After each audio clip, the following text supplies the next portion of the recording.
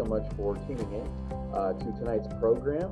My name is Pat Kane, Public Programs and Visitor Services Coordinator at the Museum of the Grand Prairie, part of the Champaign County Forest Preserve District. And we are here tonight for an excellent virtual program titled A Whole Nother Ball Game, Baseball in Central Illinois from the 1860s to the 1970s. And in just a few short moments, I'm going to welcome on Barbara Olschlager-Garvey, our Museum and Education Department Director at the Champaign County Forest Preserve District, to present tonight's awesome program. But before we get there, I just want to go over a few logistical things, some housekeeping items. I'll let you know about what else is coming up at the Museum of the Grand Prairie and the Champaign County Forest Preserve District. First, if you could, let us know where you're watching from tonight by writing down in the comment section below where you're tuning in from tonight for tonight's virtual program. Have a few folks doing that already. Susie's tuning in from Mahomet, right where the museum is located in Mahomet, Illinois. And Kathleen is tuning in from Canton. So thank you, Susie and Kathleen, for letting us know where you're watching from. But we always love to know where folks are viewing our programs from. So feel free, if you're comfortable, to write where you're watching from down in the comments section. Also, a little bit about us. Museum of the Grand Prairie, our current mission is to collect, preserve, and interpret the cultural and natural history of Champaign County and East Central Illinois. We've been opened originally in 1968 as the Early American Museum, and we are part of the Champaign County Forest Preserve District, a collection of 7 forest preserves in Champaign County, as well as 2 educational facilities, including our museum at Lake of the Woods Forest Preserve in Mahomet, Museum of the Grand Prairie, and the Homer Lake Interpretive Center at Homer Lake Forest Preserve near Homer, Illinois. Also, we do want to hear from you. Want to get your thoughts on tonight's program. So after tonight's program, if you wouldn't mind, please complete this simple survey that I'm dropping into the comments right now. This short, simple survey should take you no more than 5-ish minutes to complete, but it'll help us improve our future programs and program offerings. Let us know what you thought of tonight's program, what other programs you may be interested in the museum and the Forest Preserve District providing. Again, should only take a few minutes, and we would thank you so much for actually filling out that survey. A few other programs coming up in the near future.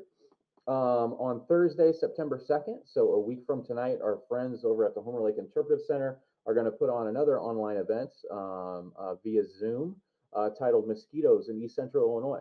Holly Tootin, who is a vector ecologist with the Illinois Natural History Survey Medical Entomology Lab, is going to present this program, and registration is required for that program. So visit ccfpd.org, the Champaign County Forest Preserve District website, to learn how to register for that program. Again, Thursday, September 2nd, from 7 to 8 p.m., this program titled Mosquitoes in East Central Illinois, going to be a virtual program that you do need to register for, as it will take place on Zoom. So be sure to register so you can get that Zoom information.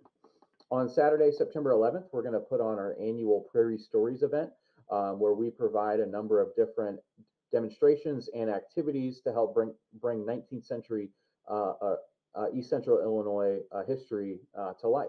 We'll have local blacksmiths, schoolhouse lessons, butter churning, candle dipping, and so much more at this event. All current public health guidelines will be followed. All demonstrations and activities will take place outdoors in the interest of keeping our patrons and our staff and our volunteers as safe as possible. So again, this Prairie Stories event is happening on Saturday, September 11th at our museum at Lake of the Woods Forest Preserve, located in Mahomet, Illinois, here in East Central Illinois. And the program will take place on Saturday, September 11th from 10 a.m. to 5 p.m. The Museum of the Grand Prairie and Homer Lake Interpretive Center are open to the public. We're open from 1 to 5 p.m. Tuesdays through Saturdays at the Museum of the Grand Prairie, and so is the Homer Lake Interpretive Center, open from 1 to 5 p.m. Tuesdays through Saturdays. So if you're local, get out and visit these awesome free educational facilities to learn about local history as well as our natural world around us over at the Homer Lake Interpretive Center. For more info about these programs and everything else happening at the Museum of the Grand Prairie and Champaign County Forest Preserve District, follow us on Facebook, Twitter, Instagram, YouTube, or visit museumofthegrandprairie.org or ccfpd.org. Again, let us know where you're watching from tonight. We love to hear from you. And if you have any questions, also feel free to jot those in the comments section. My mom's tuning in from Rantoul. Hey, mom. And David's tuning in all the way from Fairfax, Virginia, as well as another David is tuning in from Athens, Illinois. So welcome. Thank you all so much for joining us for tonight's program. And I also want to thank our presenter for tonight, Barb. I'm going to bring Barb on. And Barb, you there? Can you hear me? I am here. Okay. My camera for some reason isn't working, but my voice is. That's totally fine. Yeah. So Barb is going to present tonight's program, and I'm pleased to introduce her for that. And we thank her so much for presenting this program for us tonight. So Barb Olschlager Garvey is the director of the Museum and Education Department at the Champaign County Forest Preserve District, and this includes overseeing operations of the district's educational facilities, which include, as I mentioned before, the Museum of the Grand Prairie at Lake of the Woods Forest Preserve in Mahomet, which focuses on local cultural and natural history, of course, and the Homer Lake Interpretive Center at Homer Lake Forest Preserve in Homer, which focuses on the natural world in Champaign County and environmental education. She also oversees the staff at both of those facilities and programming and education and interpretation that goes on throughout Champaign County Forest Preserve District. Prior to becoming director of the department, Barb served as curator at the museum for 12 years. She received her bachelor's in anthropology and art history from Indiana University in Bloomington and has a PhD in art history from the University of Illinois. Barb is originally from Cincinnati, Ohio, and is a big fan of baseball, especially the Cincinnati Reds. Yeah. Yeah. Which is very appropriate for tonight's program. And her other passions include local Abe Lincoln related history and spending time with her beautiful family. So without further ado, I'm going to turn it over to Barb. Let's give Barb a warm virtual welcome, all of us tuning in out there. So thank you so much, Barb. I'll turn it over to you. Thank you, Pat. So yes, I am a huge Cincinnati Reds fan, but you will, if you tuned in to hear about the major leagues tonight, you will be disappointed because this is about local baseball. And local baseball has so many facets and so many people involved that I'm sure that I will have missed thousands and thousands of points. So what I would like to do is start out with a quote. I'm speaking to you from my house on Elm Street in Champaign, and right around the corner from me on Hill Street in Champaign, George Will, who is a national columnist, a fairly conservative columnist, but also somebody who's written a couple of books about his passion for baseball. He grew up on Hill Street around the corner from me. And in one of his books, he talks about growing up in Central Illinois and baseball in the same sentence. He says, in Central Illinois in the 1950s, when the world and I were young, the air was saturated with baseball. With, that is, the broadcasts of the Cubs and the White Sox and the Cardinals and the Browns. And the unreasonably black and almost perfectly flat topsoil of Central Illinois then as now was wonderfully configured for smooth infields and lush green outfields, one after another towards the horizon. So in George Will's world, Central Illinois is the perfect place for baseball. And it certainly has a baseball history almost as old as baseball itself. It was wildly popular in Champaign County and surrounding counties, even as early as the 1850s. And of course is still popular today. Lots and lots of little league teams. We called it Knot Hole in Cincinnati. And I think there are too many reasons to mention why it's popular, but one of them, of course, is, as it's been referred to, as our national game, and I'll talk about that a little bit later. Um, it holds some communities together. The most common type of team in the late 19th and early 20th century was what called a town team, and towns like Buckley, Illinois, have had baseball teams since the 1880s that have been continuously running. There are several. Then there was several attempts at minor league teams throughout the area. Danville, Decatur, and Bloomington all had minor league teams, and I'll talk about that. I'll also talk a little bit about the University of Illinois and its baseball history, although very briefly.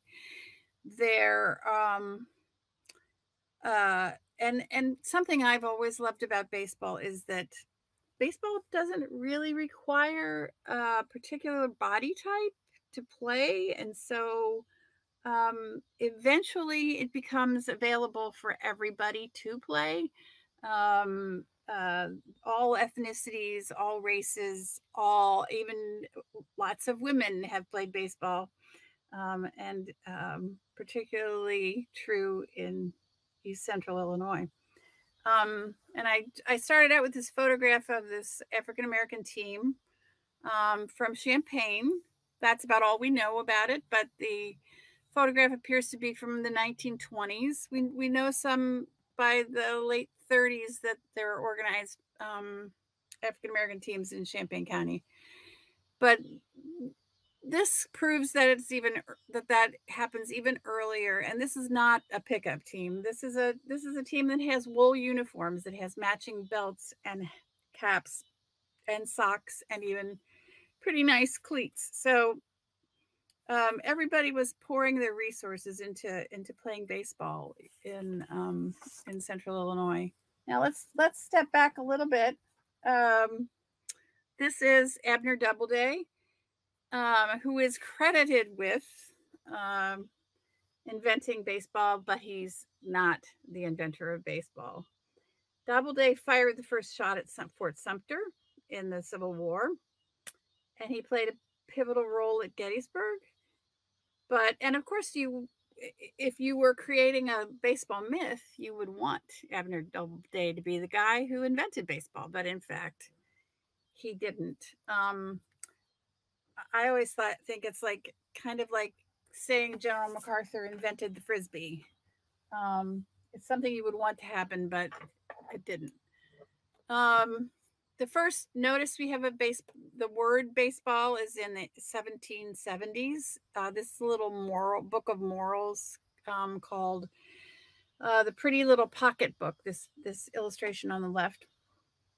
And we see three fellows with tricorner hats, little colonial lads running from base to base, which seem to be kind of pillars, right? This is probably not the baseball that we know, but it may be a precursor. There are several of them, this and a game called Rounders, and possibly also cricket. But by 1857, which is what this article from the Bloomington Pantograph is from, by that time we have baseball being talked about in a relatively local newspaper. And if you look at the center of this article, it says, "Cricket is a very fine game, and we do not wonder that a large number of our citizens should be as fond of it here as they were in the land of their birth. But to our mind, it is hardly equal in the way of excitement to our national game." So in 1857, in Bloomington, Illinois, not in New York City or Washington, D.C., or any place with a large population, right? In Bloomington, Illinois, we're talking about baseball as our national game. And that's because it brought people together. Men at the bottom, you can see it says, "Men of all nations have a liking for the games which they played in their boyhood, And no matter how liberal they may be in their opinions generally, they are very apt to believe that their national sports are a trifle in advance of all others. So this is a unifying game, baseball.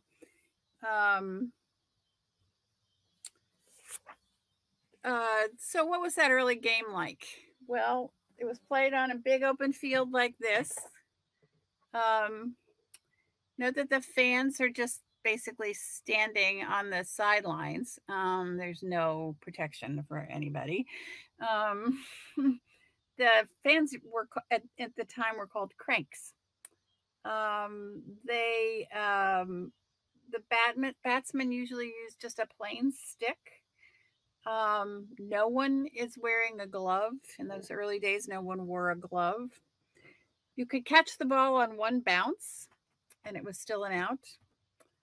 The first, at first, the first team to score 21 runs or aces was called the winner, but in 1857 they changed that to the 9 innings. Thank God, because I can't imagine how long it would take to have 21 runs. Maybe a little bit less time if you could catch the ball on one bounce. And in 1858, the umpire, who you see here standing on the field just to the right of the center of the picture, the umpire got to call strikes for the first time, because before that, you could just stand there and wait for a pitch forever and ever.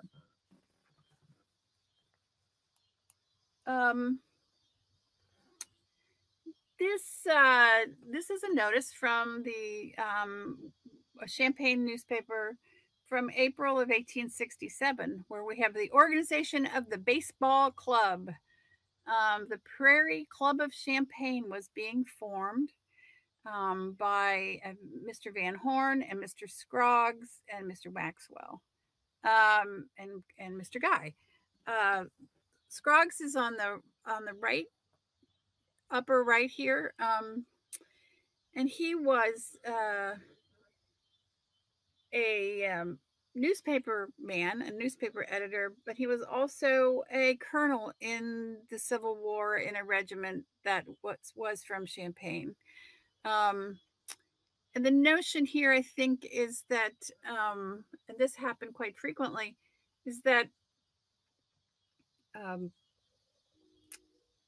baseball was promoted by the Army during the Civil War to basically keep men from getting in trouble when they weren't in battle. So when they had idle time, one of the activities that was promoted was for them to play baseball.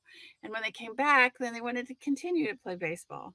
And so George Scroggs was one of the guys who formed a baseball club in Champaign, and the guy who formed a baseball club in Danville is the fellow on the bottom left, and his name is William Black, and he was a brevet general in the Civil War with a Danville regiment, and a congressman later in life. And he's actually related to the Representative Black from Danville now. But he also formed a baseball club back at home. And of course, baseball was all over the national imagination at that time. This is a cartoon about that was put out in November of 1860. The popular lithographers Currier and Ives depicted the results of the presidential election.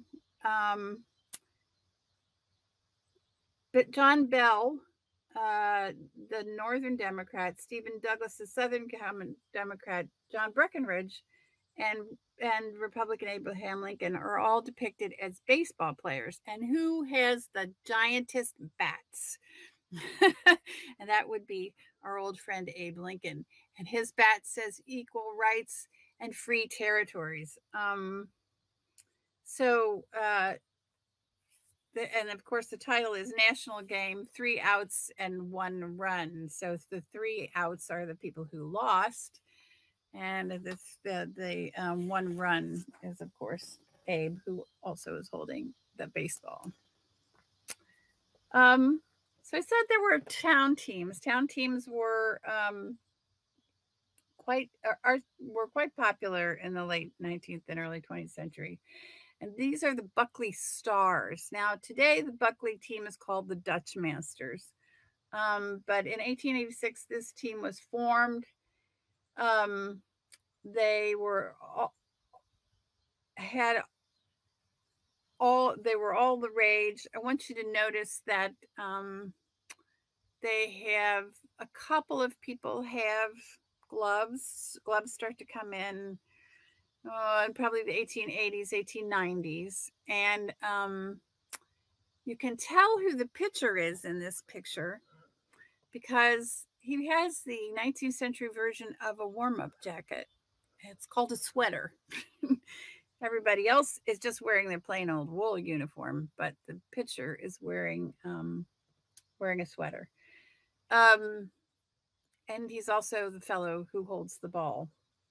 The first person who gets a glove is the catcher, which makes some sense if you're burning a ball down to the catcher from the pitcher.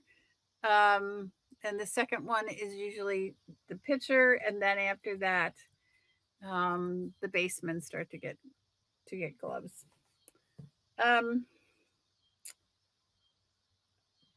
The name of the Buckley team today is the Dutch Masters, which is a reference to their German heritage. There was also a team. This is from about 1905. This team is a town team from Mahomet. And you can see that, again, we have a pitcher in his sweater and a catcher with a glove and a couple of other fellows with gloves, but the rest don't have them. And oftentimes in these pictures, there's also a mascot. And mascots are, at that point, children. And then written onto the photograph are the words ump and manager. That was not on their uniforms, but actually written on to the photograph later. Now, these town teams produce a lot of major leaguers. Of course, remember the major league was a lot different in those days, but one of them, the one I'm probably the most fond of, is a fellow whose name is Big Jeff Pfeffer on the left here. These are all trading cards. We are accustomed to having baseball cards be in a package with bubble gum. I don't know if they still come that way, but they did even when my children were kids. But these were in packages of cigarettes or packages of tobacco. So not exactly the healthiest thing, but that was what sold frequently, and these cards were in there. Big Jeff Pfeffer's first name was not Jeff at all. I think they just called him that because it rhymed. He was a pitcher and an outfielder. He played on an early University of Illinois team. He went on to play for the Chicago Cubs in 1910 and 1905 and 1910. And then he played for the Boston Bean Eaters from 1906 to 1909, and he had a ERA of about 3.4. Clark Griffith in the center there. He grew up in Bloomington. He was a pitcher from 1891 to 1914, and he was the player manager for the Reds when this card was made. But he went on to own the Washington Senators from 1920 to 1955, and he was a fierce opponent of night games. And then on the far right is Al Myers, who was a second baseman from Danville, and he played for the Kansas City Cowboys and the Philadelphia Quakers. I just love these names that we don't even know that how many major league teams there were. And the Washington Nationals. His not a seriously impressive guy, but I loved the picture where he seems to magically be keeping a baseball suspended in midair. A couple of other people. Earl Hamilton was from Gibson City. He played for the St. Louis Browns and the Pittsburgh Pirates and was a pitcher. He pitched 16 shutout innings on July 16th, 1920 with the Pirates before losing 7-0 against the New York Giants, clearly running out of steam in the 17th inning. Rube Benton, the person he was pitching against, also pitched for 16 shutout innings. So those guys didn't have too many relief pitchers, apparently. And then the last one that I wanted to talk about was here. This is from you can see this is from a cigar package. Was Charles, or they called him Old Hoss Radbourne. He was a starting pitcher for the Providence Grays and the Boston Beaneaters, and he had a 310 games won in 10 years as a pitcher. He is widely known as the person who was first photographed flipping his middle finger in a photograph. And he has been ranked as the 45th best pitcher of all time, believe it or not.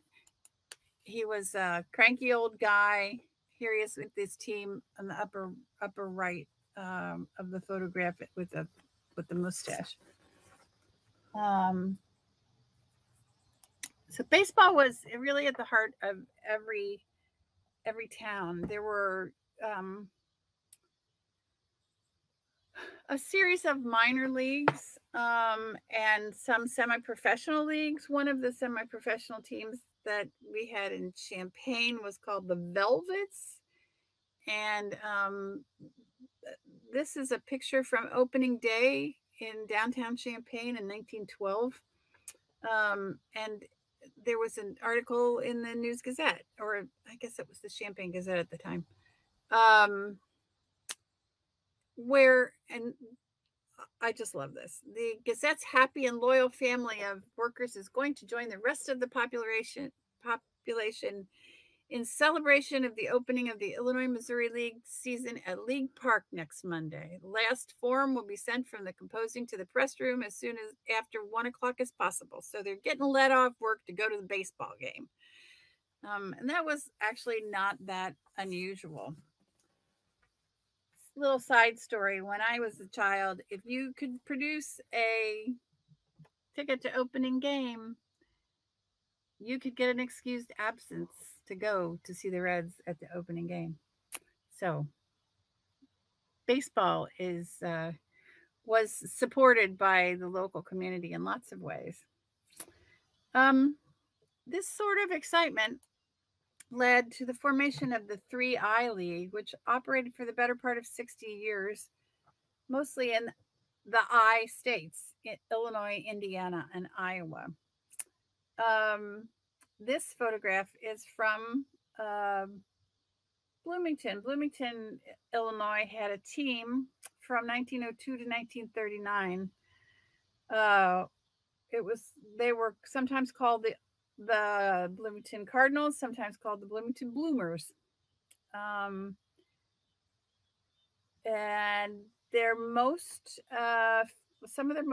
one of their most famous players was a fellow named, here's the Bloomington Bloomers again later, was a fellow named Burley Grimes, who was well known for being the last person to throw a spitball. Spitballs were outlawed in 1920. but everybody who was throwing a spitball in 1920 was allowed to keep throwing spitballs. And so he actually threw his last spitball in 1934.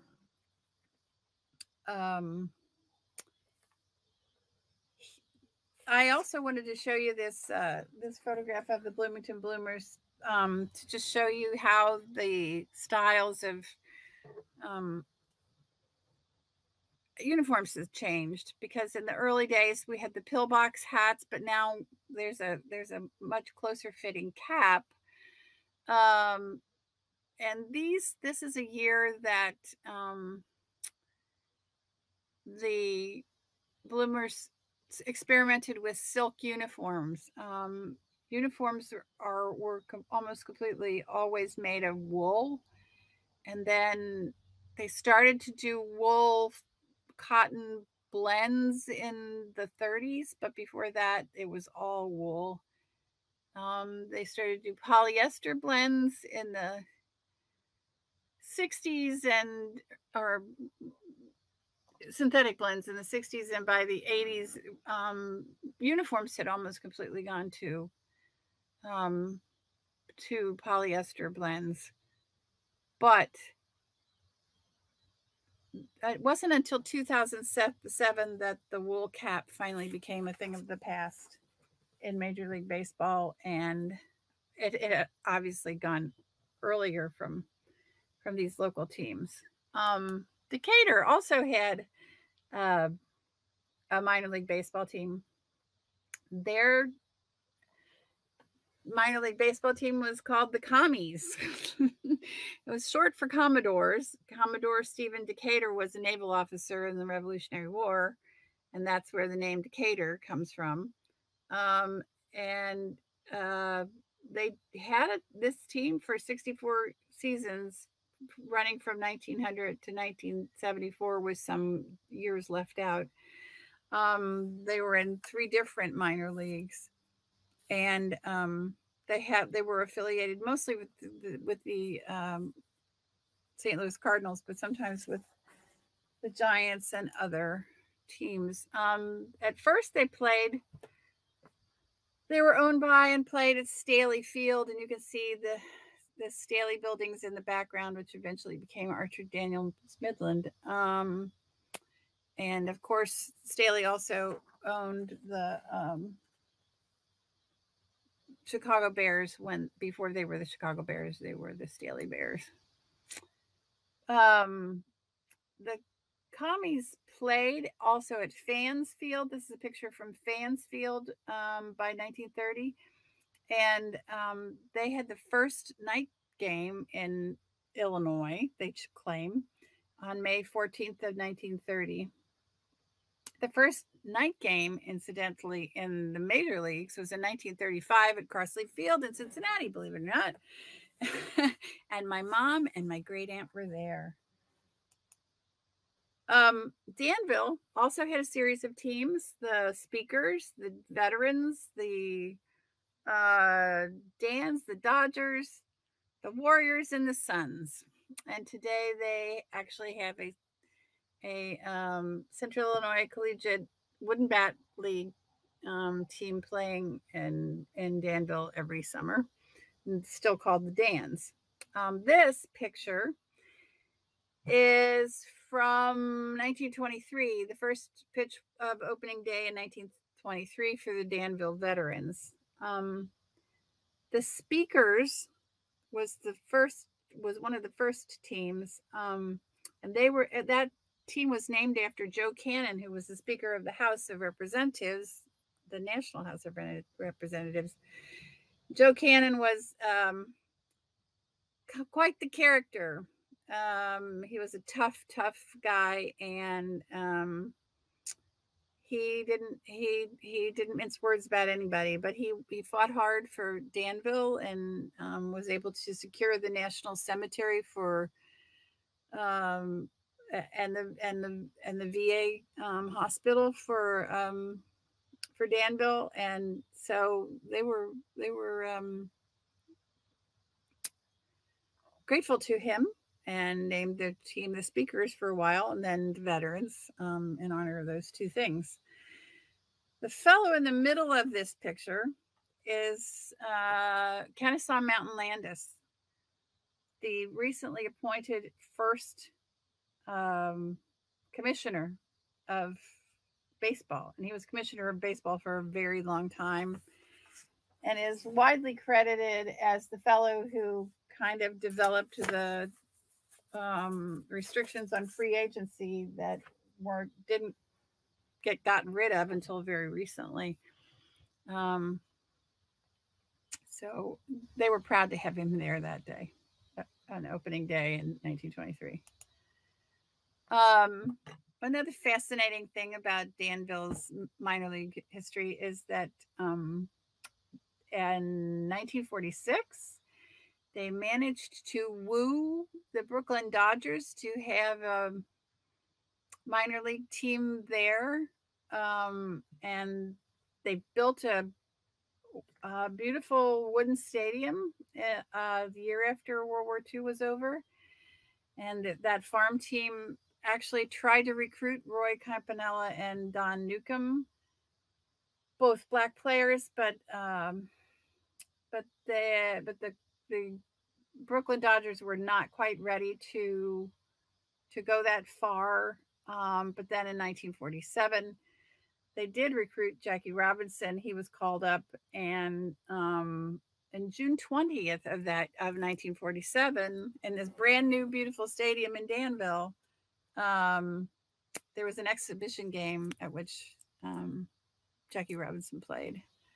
This is a program from the first season. The official scorecard costs 10 cents. Now, if you go to the Danville Dans game, they'll give you a scorecard. But who keeps score? What I do. This is a promotional picture from the early days of the Danville Dans, the Danville Dodgers games.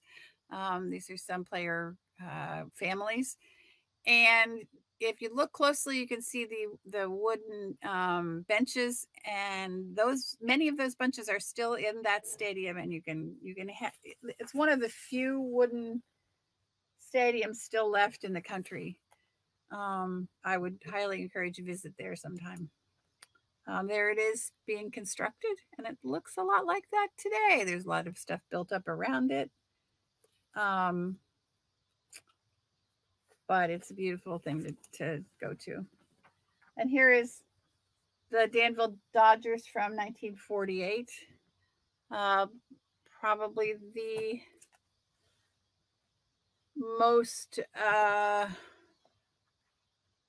well-known of all of these people is Paul Shirvenko, this fellow in the center. He played 2 seasons with the Dodgers.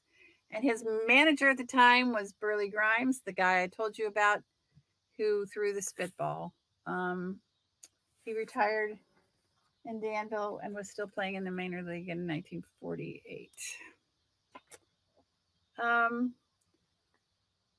The evolution of town teams into minor league teams also evolved into what we know as the Eastern Illinois Baseball, or EI, the EI League. The EI League was founded in 1935 by Shelby Himes, Jack Waldron, and Doc Leviti. And there were lots of local teams. That first year, the teams were fielded by the tiniest of towns: Leverett, Royal, Flatville, Buckley, Sadorus, Thomasboro, Seymour, a Chanute team, an Urbana team, and Rankin. St. Joe, Champaign, and Monticello asked to join, but they decided they only wanted to have 10 teams. And in 2015, there were 8 teams in the Eastern Illinois League. It is still going strong. So this is a team from the early days from Royal, and then on the bottom there are early days team from Flatville.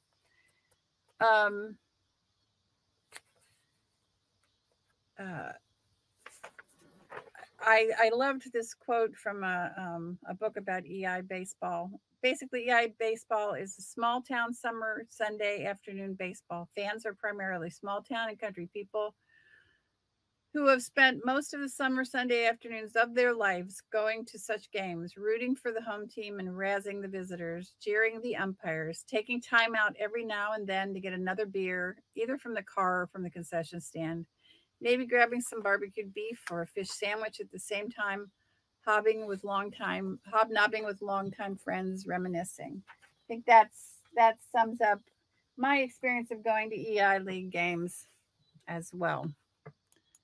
And here is another photograph of the Buckley team. This one is from the 1937 Dutch Masters, and I love this sign as you enter Buckley.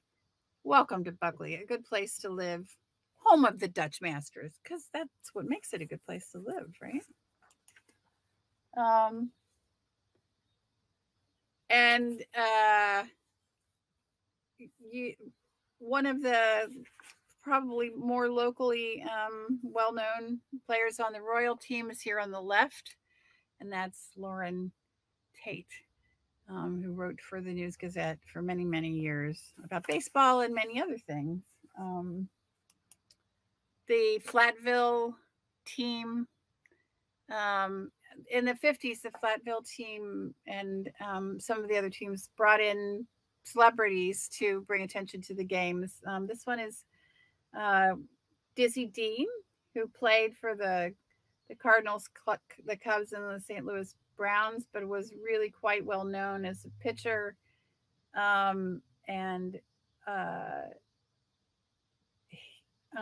He came to the Flatville to give a boost to the Flatville Flats. That's the name of the team, and they clearly presented him with the jersey to fit his size. I just never realized how gigantic Dizzy Dean was. I think he would be scary. In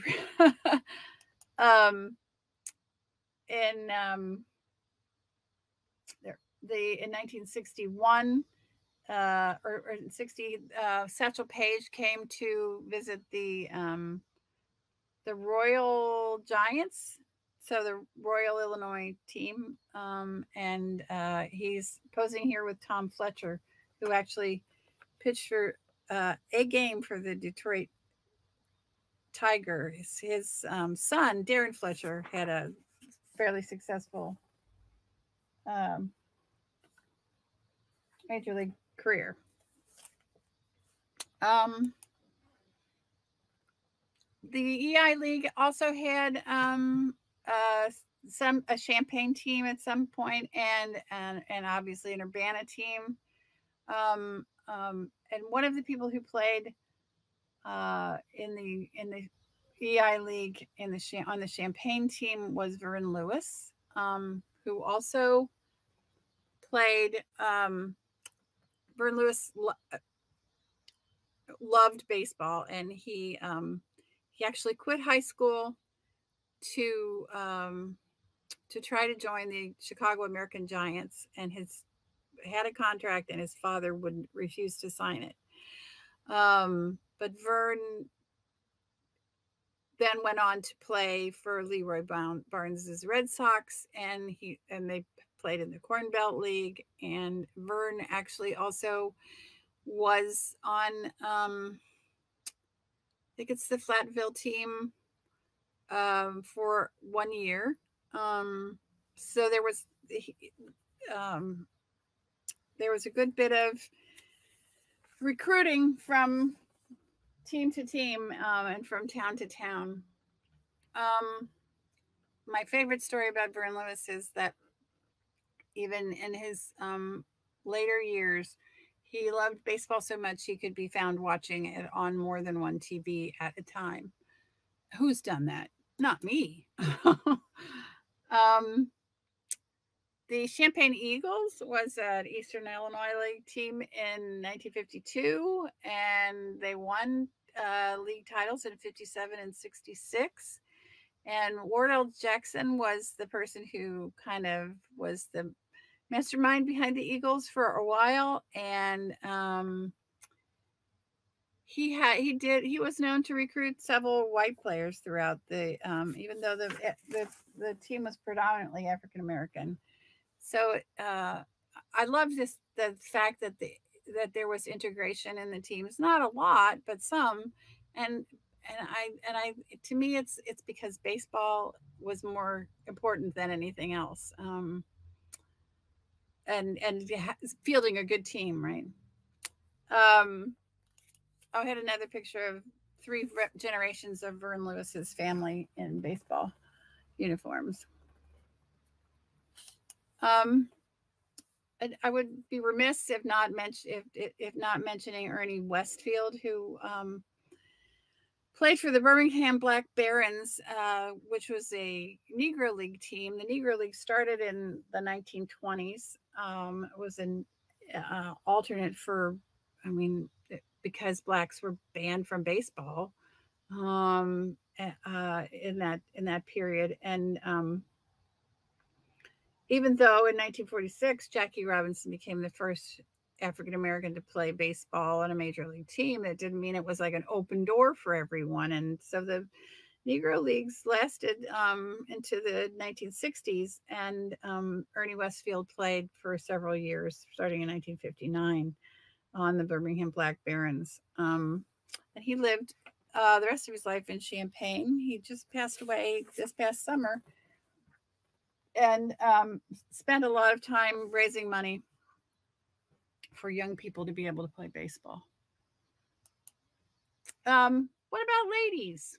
Well, ladies, we have newspaper articles from Champaign and Urbana newspapers about women playing pickup games even in the 1860s and 1870s. And this Courier and Ives print is from that era as well. Women, the first women's baseball team that was paid to be, that they charged people to watch, was in 1875, and that was in Springfield, Illinois. So there were plenty of women playing baseball even before softball was promoted as a women's sport. Softball was actually invented in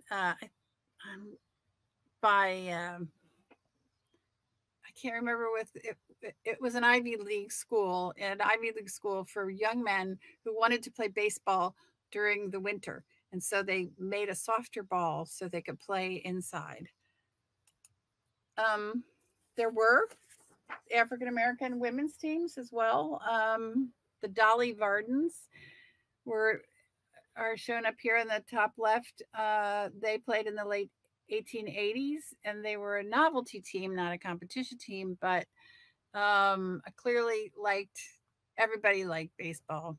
In the 1920s and 1930s are sometimes called the rogue years for women's baseball, because occasionally women would be able to sign a contract with a minor league team. And now nobody really stopped it.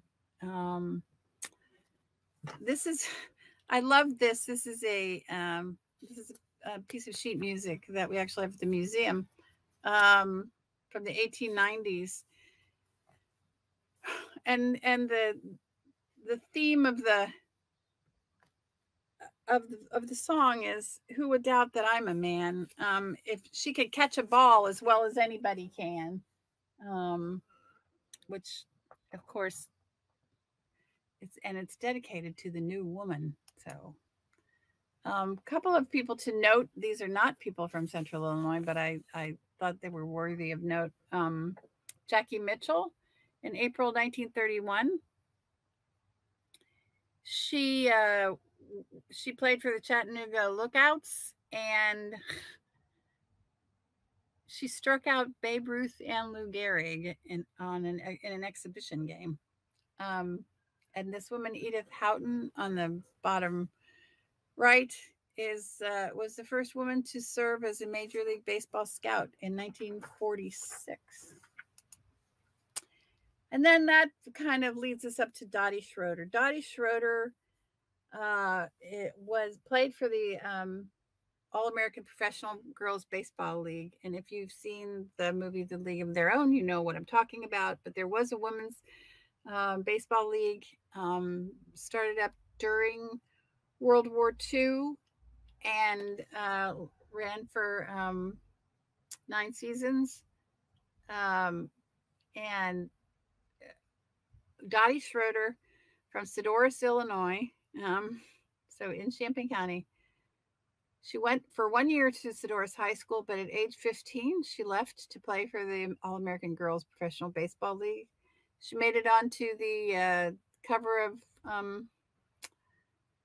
Parade magazine in the late 1940s as the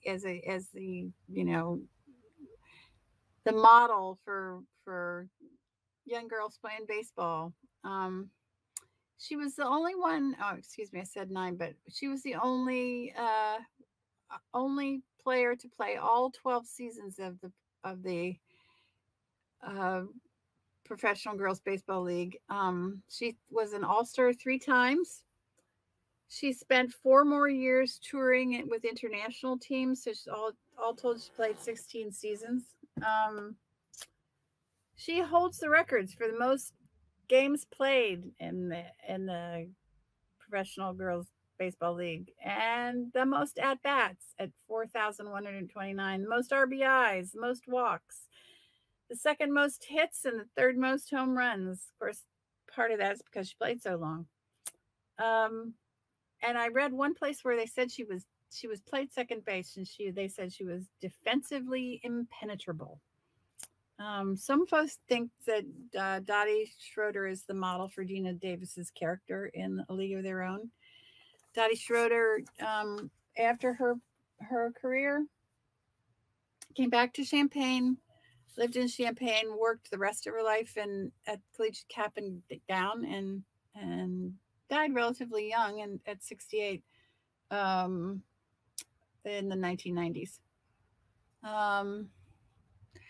And my favorite story about this is that I asked to use this parade picture from the All-American Girls Professional Baseball League organization, because they're still an organization.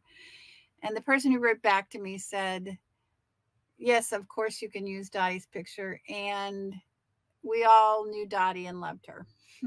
So not only was she a great baseball player, but she was kind of a nice person too. So what about the University of Illinois? Well, I mean, I could probably spend 3 or 4 hours just talking about any one of these topics, but I'm just going to touch on a few things at the University of Illinois. This is George Huff. George Huff was the head baseball coach of the University of Illinois baseball teams from 1896 to 1919. He had 317 wins and 97 losses and 4 ties. They won 12 conference championships, and they never finished lower than second. Anybody who would have that record would be welcome today, right? He was the athletic director at U of I from 1901 to 1935. And he also coached the football team for 5 years while he was coaching the baseball team. And in 1907, he was also the manager of the Boston Americans. And you may know Huff Hall on the University of Illinois campus. It was named after him. And there he is with his team in 1904 on the upper left. One of his players was Carl Lundgren, shown here, who played 8 seasons for the Cubs after playing for University of Illinois, and then went on to coach Michigan baseball from 1924 to 1931, and then became the baseball coach and assistant athletic director under Huff. And probably the most famous baseball player from the University of Illinois was Lou Boudreau, who played for the Cleveland Indians from 1938 to 1952. Um, he also played basketball, and he was disqualified because and in light of the recent NCAA rulings on these things, it makes me kind of sad. He made an agreement with the Cleveland Indians to play with them after leaving the University of Illinois, but then they disqualified him for even making the agreement. So his senior year, he actually played professional basketball, but he did finish at the University of Illinois. He in 1948, he was a player and also a manager. He had a 355 battering average with 18 home runs and 106 RBIs, and he won the American League MVP. Some other major league players from the U of I: Matt Hergis, who was a pitcher for the Dodgers, the Phillies, the Expos, the Blue Jays. Darren Fletcher, who played in Royal and then went on to play for the Dodgers, the Phillies, Montreal, and Toronto. And Scott Geraltz, who this is from left to right, who was the San Francisco Giants pitcher. So, what have I missed? Well, I've probably missed Little League, and I missed American Legion baseball, and I've missed the scores and scores of people who played softball, and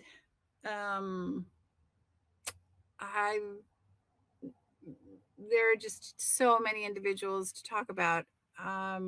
It's hard to cover it all.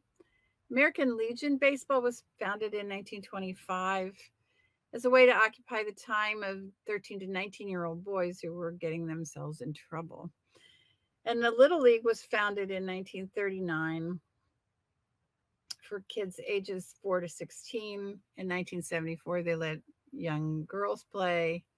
I'm not sure that they actually are that many girls playing still, and of course there are all kinds of other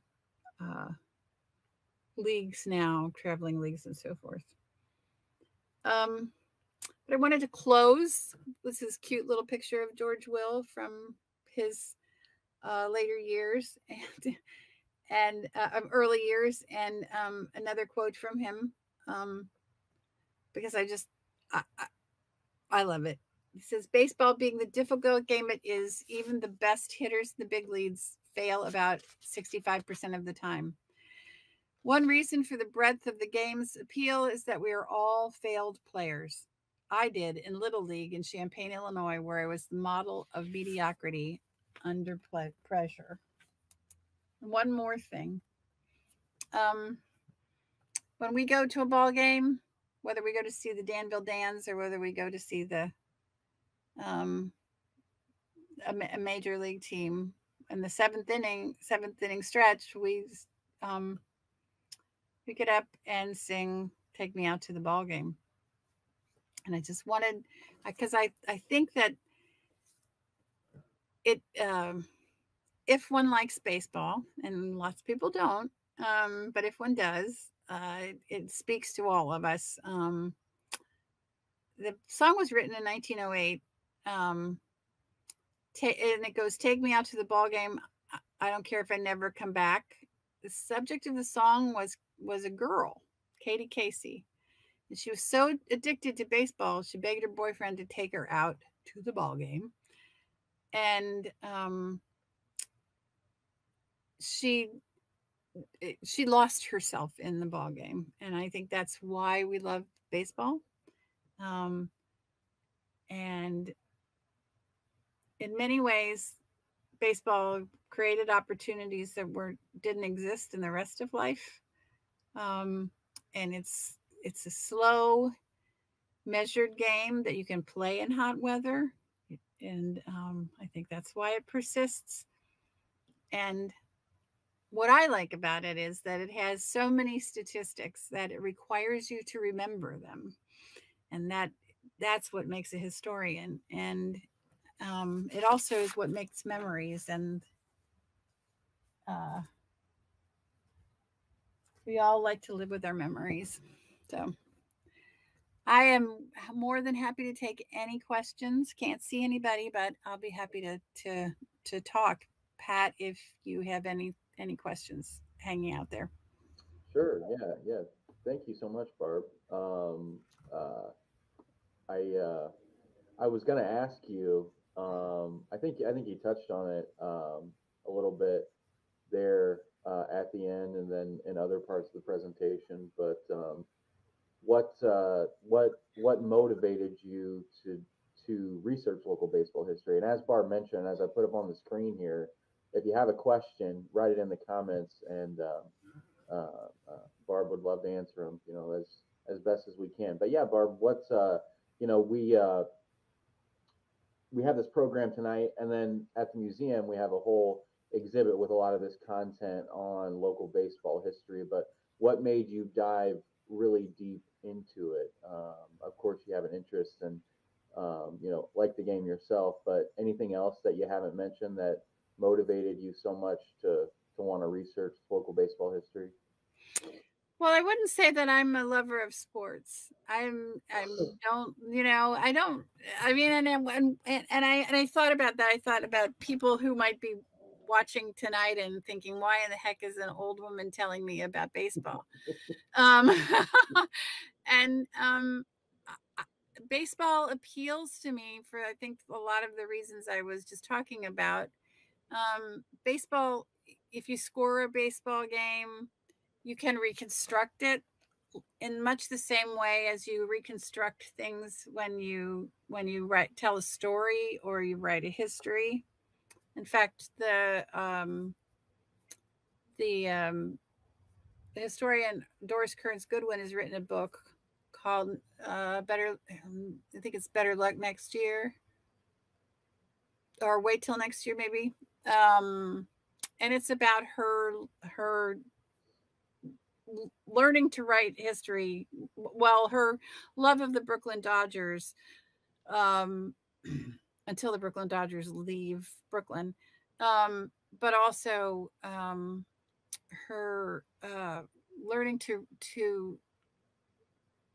keep score, write statistics, and then reconstruct the games for her father the next day. Little realizing that there were articles in the newspaper every day about what was happening.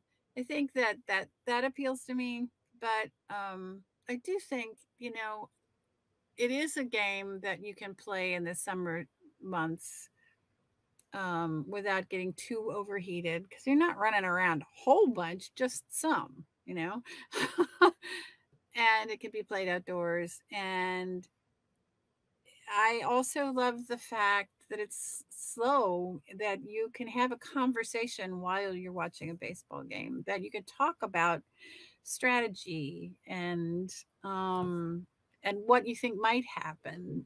And I like that too. But also, it's a hometown loyalty. If you grew up in Cincinnati, you better like the Reds. So, and I came of age right when the Big Red Machine was winning World Series and so forth. So that's Yeah, part of it too. yeah. I was gonna say too. I like the slow, measured, aspect of the game, and much like that aspect of it, and many other aspects. I like the just the relations to life in general. Like you said, you're outdoors. You can be outside and spending time with other people, and Mm-hmm. camaraderie either on Yeah. the teams or in the stands with the other fans, or showing your fandom, with your favorite team and wearing their favorite gear. There's just a lot to like about it for sure. Yeah. No, I agree. Um, Nancy said she attended a couple of Commodore games in the 70s at Fans Field. Saw Gary Matthews hit a homer. Was a Giants affiliate team then. So that's pretty cool. She saw a Commodore game. That's really cool. Yeah, Yeah, yeah. that's Yeah, great. and if you have any more questions, feel free to write those down in the comments. Would love to answer those. Barb, I had a question too from me. How did you complete your research? Where did you find your sources? Who did you talk to here in the community? Because you showed quite a few awesome resources. Whether it's photos or articles. But how'd you go about the research process? If you wouldn't mind sharing that. No, that's fine. I spent a good bit of time in the Champaign County Historical Archives. I went to the University of Illinois Archives. I went to the McLean County Historical Museum, which also has its own archives. The McLean County Archives are there as well. And there was a fellow there who was really steeped in baseball history. He helped a lot. His name was Bill Kemp. And I talked to Jeannie Cook in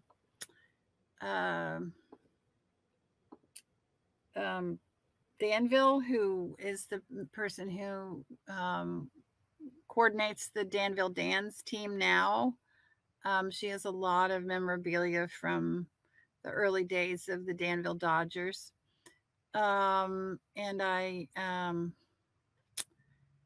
did talk to Lauren Tate. I talked to some people on the Buckley Dutch Masters. I actually went to a Buckley Dutch Masters game because you have to do research. That's the best. That's the best research there. That's what's happening. Yeah.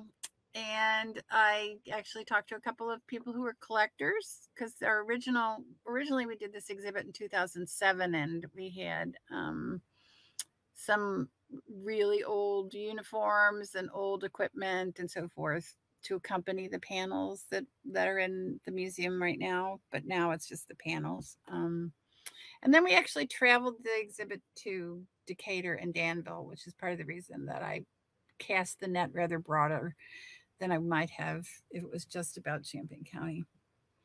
I wanted to mention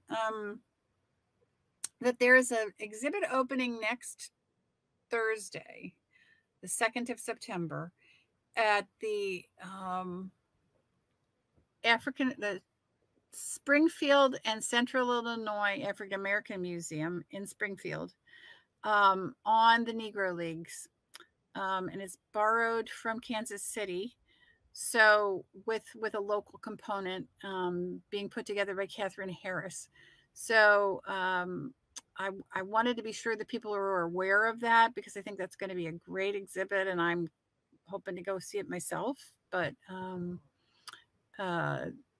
baseball brings them all out, right? I talked to the woman today who runs that museum, and she was telling me that they have a short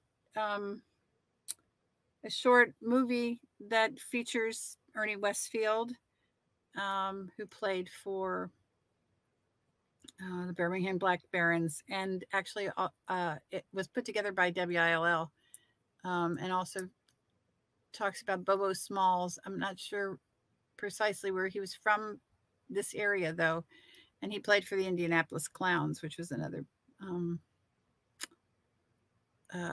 African American baseball team, or black baseball team. I'm trying to. So anyway, I wanted to make sure that I mentioned that so that people could have the opportunity to go see it. Yeah, that sounds like a pretty cool exhibit there. Yeah.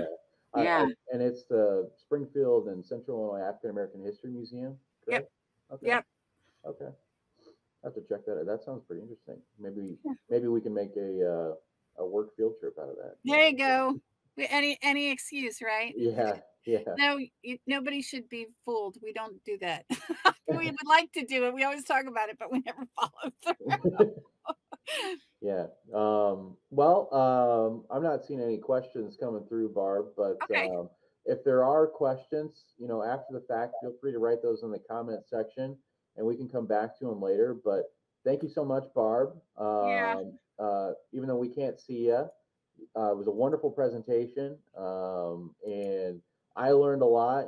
I played baseball growing up, played it in high school, played it, in the summers as well, and has a special place in my heart. I know has a special place in yours, and folks watching out there too. There's a lot of emotion tied into the game of baseball and a lot of passion, and it's a great game, and it's great to learn about the historical aspect of it as well as the local historical aspect Right. here in Central Illinois. So thanks again, Barb. Thanks everybody for watching. And as I mentioned at the beginning of the program, um, I just dropped a link in the comment section. Would really love to hear from you all, get your feedback on tonight's program. So if you wouldn't mind clicking on that link and taking that short survey, it shouldn't take more than 5-ish minutes of your time.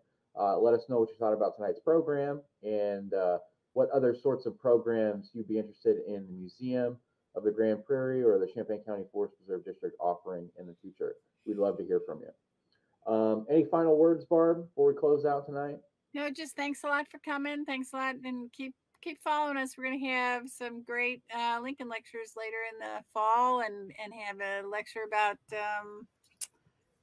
the East Frisians of Illinois. You know what? Flatville, Royal, Gifford, all those places had Eastern Illinois League teams, and they're also East Frisians. So we'll have more great information to come. Oh yeah, yeah. It's Thanks a the lot. is it the 15th annual Lincoln Lecture Series this year now? 14th. 14th. So 14th annual Lincoln Lecture Series and more rich history there in the East Frisian community of Champaign County in the northeastern section. So yeah, Right. stay tuned. Thank you, Barb. Thanks everybody again for watching, and until next time, we'll see everybody. Okay. Bye. Thanks.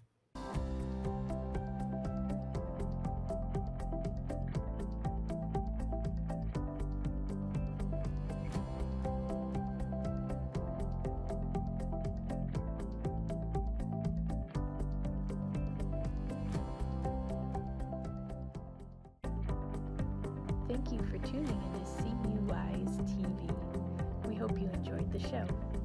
This video can be accessed anytime on youtube.com. In the YouTube search bar, type in UPTV6 and look for their microphone logo. We hope you will join